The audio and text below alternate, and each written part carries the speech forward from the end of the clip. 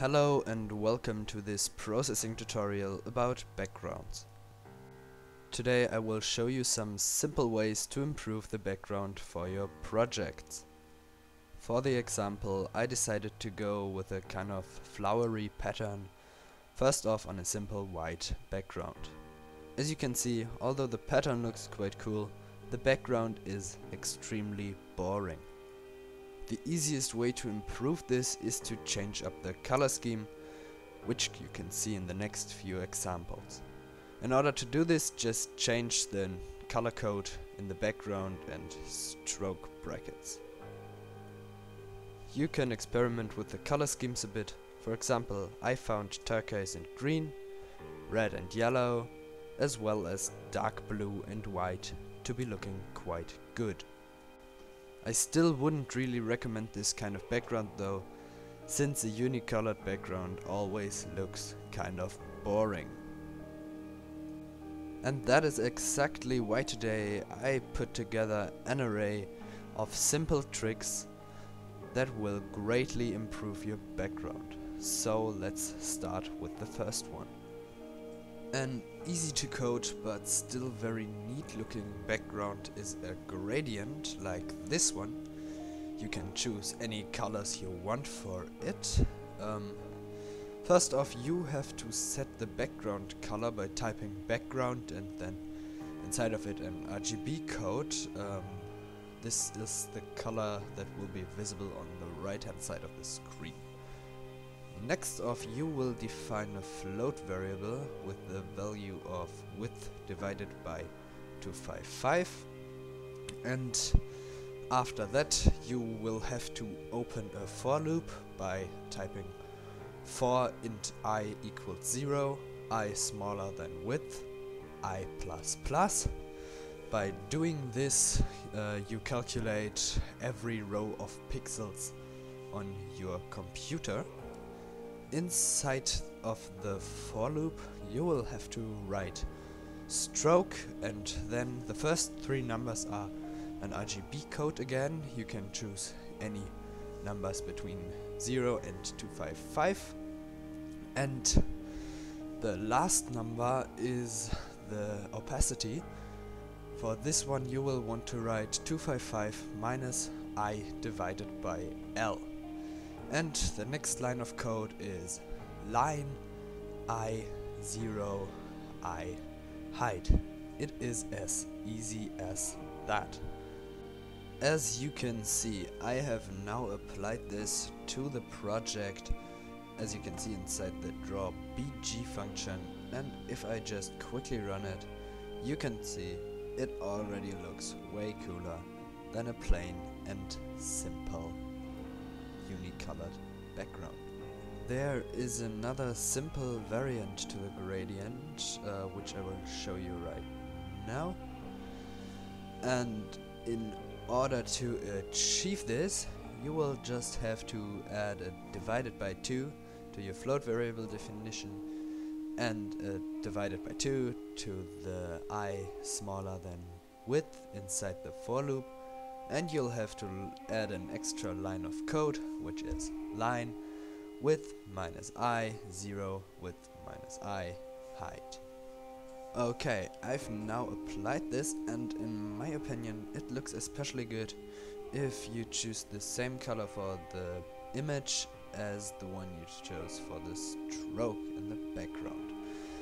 As you can see, it does look pretty neat. Okay, this next one is a tiny bit more complicated, but in my opinion it does look really cool. As you can see, it is basically little randomized polygons on a plain background. Now for this example I chose triangles, but you don't have to go with triangles. By changing those numbers that I will change now, you can change the amount of nooks the polygon will have. I will go with 7 now. As you can see, it works just fine. As I said, I think triangles look the best though. First off, to achieve this, you will have to set a background color as well. In my example, it's a dark red color, and then you will have to disable the outline by typing no stroke. After that, you will open up a for loop by typing for int I equals 0, I smaller than any number, it is the amount of polygons that will be on the screen, and I plus plus. Inside the for loop you write push matrix, translate random width, random height, and then it's time to define two new float variables, the rotation, which is named rot, and the size, named size. They are there to randomize the size and rotation of the polygons. After that, you will have to choose a color. It is randomized as well. I would suggest going with a color that is quite close to the background color though, because you don't want the background to be too distractive. After that, you can begin generating the actual polygons by typing begin shape and opening up another for loop for int j equals 0, j smaller than the amount of nooks you want to have, j plus plus. Inside that for loop you write vertex size multiplied by sine of 2 times pi divided by the amount of nooks you want to have, multiplied by j plus 1 plus the rotation, and obviously the same with cosine to define the y coordinate of those nooks. After that, you will want to end the shape and pop the matrix, and you are done. I have now applied this, and since this is probably my favorite one, I've decided to go with multiple color schemes. For the first one, it is the dark red one from the example. Okay, the second color scheme is a dark blue and white one, because I just really like that color scheme. And the last example I have for this background is a gray and light blue color scheme, because, well, it just looks awesome. This next one is another one of those incredibly easy to draw but still very good looking backgrounds. As you can see, well, I hope you can see it in the resolution I'm uploading it. It's diagonal lines all across the screen, and it is very easy. First off, to do this, you have to set a background color, any color, and a stroke color, for which you can choose any color as well. Then you're just gonna wanna open up a for loop in which you will type int I equals 0, I smaller than width divided by 3 plus height, I plus plus. Inside the for loop you want to write line I times 3 plus height, 0, I times 3 plus height. As you can see here again, it will create those diagonal lines. As I said, I hope you can see it. And if I just quickly add another line of code, line I times 3, 0, I times 3 minus height and height, I will create lines from the other direction as well. As you can see, it also looks pretty neat.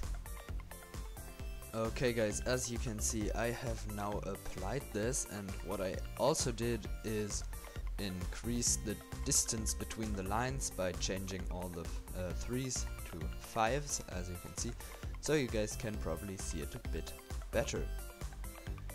And here we have the double lines. They look pretty cool in my opinion, and I will quickly show you the singular lines as well, just so you have a comparison. Here they are, and in my opinion they look pretty sweet as well. I think it is definitely safe to say that For me at least, the last one is the coolest looking one, but it has one huge disadvantage: it takes ages to load. As you can see, that is not the background yet. You are probably, well, waiting for it, and I'll just speed the process up because it takes ages. As you can see, it is this super cool looking randomized background, but the long load times basically make it unusable for animated stuff. Well, I will show you a little trick though. And yeah, as you can see, first you will have to open up a for loop by typing for int I equals 0 in smaller than 13,000, at least those are the values for full HD, and I plus plus.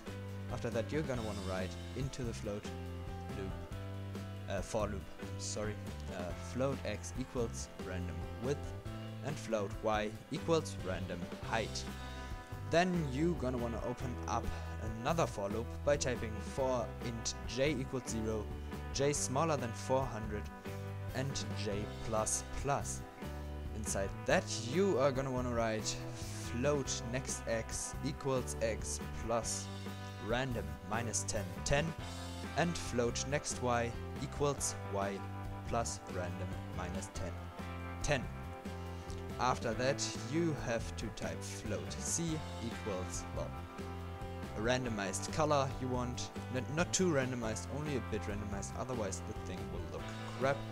I just use this dark grayish grayscale thingy.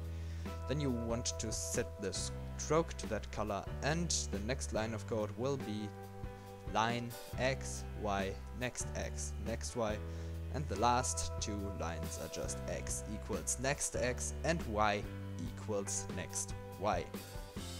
Okay guys, I have now applied this, and as you can see I used a non-grayscale color this time. For that you have to create a float array, which you have to type all the three different values into and then put the stroke like this. Just quickly start it and speed up the process for you guys again. Okay, as you can see, this does look pretty awesome. If you want to have the background more randomized, you just have to increase the randomness in the color definition. Now let's talk about the little trick I wanted to show you. Okay guys, in the first step you will want to add a variable pImageBG, and inside the setup function you will want to write bg equals loadImage datapath bg.png and background bg, and inside the drawBG function you have to add save datapath bg.png. In the first step you will have to disable those two lines. Just, well, don't know why it is that way, but you have to. And then just generate the whole thing, and I'll speed up the process for you again. Okay, here we are now, and now you can close it again and enable those two lines once again and disable the draw BG line, and from now on you will just load the image. This is way faster, as you can see, and well, it's not really cheating because it's still your program that generated that thing. And if you ever want to change it, you can just disable those lines, enable the drawBG one, change the stuff around and repeat all the steps. Okay guys, this is all I have time for today. Thank you so much for watching the video, and if it helped you, I'd be glad if you would leave a like or even tell your friends about it.